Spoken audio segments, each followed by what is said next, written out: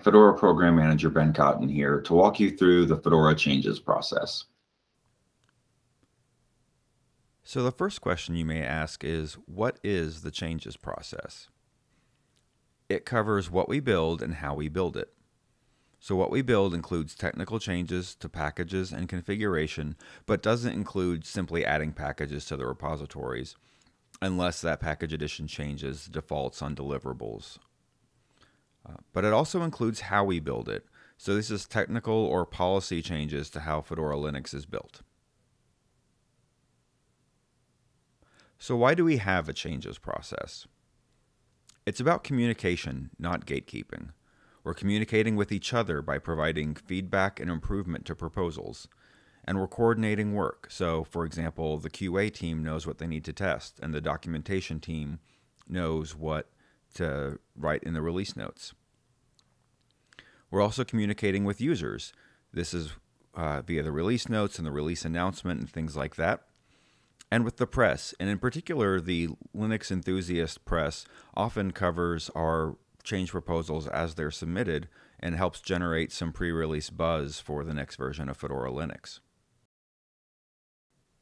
So how does the Fedora changes process work? Well, there are two types of changes. There are system-wide changes, which have changes to the default or to critical path components. They may have broad impact across many maintainers. And so as a result, we give them stricter policy requirements. On the other hand, self-contained changes have a smaller scope and impact, and we give them fewer policy requirements. The process has a few stages: preparing the proposal, submitting, the community comment period, the FESCO vote, and then doing the work. In doing the work, there are several milestones that start from the beta freeze and work backwards. So starting from the bottom, there are the change proposal deadlines, which vary based on the type of change that's being proposed. The mass rebuild is a common checkpoint for system-wide changes for packages that need the mass rebuild. If the change isn't done by then, it may be deferred to the next release. There's a deadline for code completion where it should be in a testable state, and that is 3 weeks before the beta freeze. And then changes should be 100% code complete by the beta freeze. So let's look at the anatomy of a change proposal. So this is the wiki page for the Python 3.10 change proposal. You start with the title, and you have a summary, which is a 1 or 2 sentence explanation of what you'll do. The owner lists all the people who will be working on it, or at least the people who will be coordinating the work. And if you really love your program manager, you'll use your Bugzilla email address as the email. For a current status, you just have to worry about the targeted release. The rest happens on the back end. The detailed description gives you more depth on what you're doing. So if you have a schedule, this is where it goes. If you have some more technical detail about what is being done, that's this section. Now, the next section is benefit to Fedora, and that explains why is this change important to the project. The next section is the scope, where you talk about what you will do as the proposal owners, what other developers may need to do, what release engineering will need to do, and for system-wide changes, you are required by policy to file an issue with release engineering to get them to sign off on it. If there are policies and guidelines that need to be changed, or if the trademark approval is needed from the Fedora Council, for example, if you're creating a new spin. Next, you need to describe what happens on upgrade, on backwards compatibility. You need to give a plan on how to test this, and that includes both making sure it works as expected, but also just making sure it actually landed. Describe the user experience. Describe the dependencies of the change. So, for example, 4,000 plus packages that depend on Python 3. In the contingency plan, you describe the contingency mechanism. So what do we do when the change is incomplete? Does it get deferred to the next one? Do you need to do something special to back it out? Does it require another mass rebuild?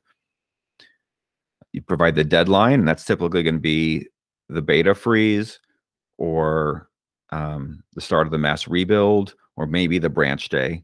And you can have other contingency deadlines, but you should really have good justification as to why it's not one of those three.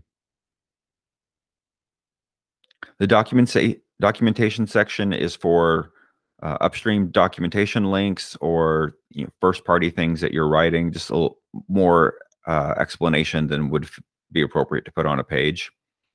And finally, the release notes section is guidance for the documentation team on what to include in the release notes. You don't have to have it fully fleshed out. It's really just there to give the documentation team an idea of what they should be focusing on. Well, how do you submit a change proposal?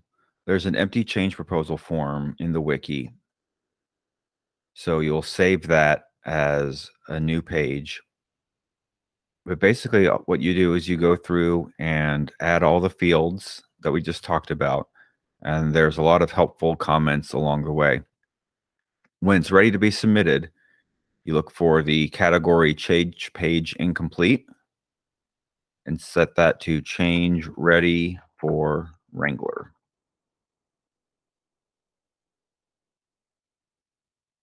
Make sure that you get the capitalization right because the wiki is very finicky about that. But once you save it that way, then it will show up in my queue and I will start processing it. Once FESCO approves a change proposal, the program manager creates a bug in the changes tracking Bugzilla component. So you can use that to track the other bugs that go into doing the work. You should also set the state based on the current status. So when it's assigned, that means the change has been approved. So that's, when it gets created, it'll be set to that. Modified means it's testable. On QA means it's 100% code complete. Please do not close change tracking bugs. The program manager will take care of that on release day. So there are two key deadlines in the changes process. There's the code complete testable deadline and the code complete 100% complete deadline. And those are basically as they're described. For the testable deadline, you don't have to be done with the code, but it should be in enough state that we can test the basic functionality and make sure it works. By the 100% complete, that's the start of the beta freeze, and really all of the code should be done by that point. At each of those deadlines, changes that aren't in the appropriate Bugzilla status will be sent to FESCO for FESCO to evaluate.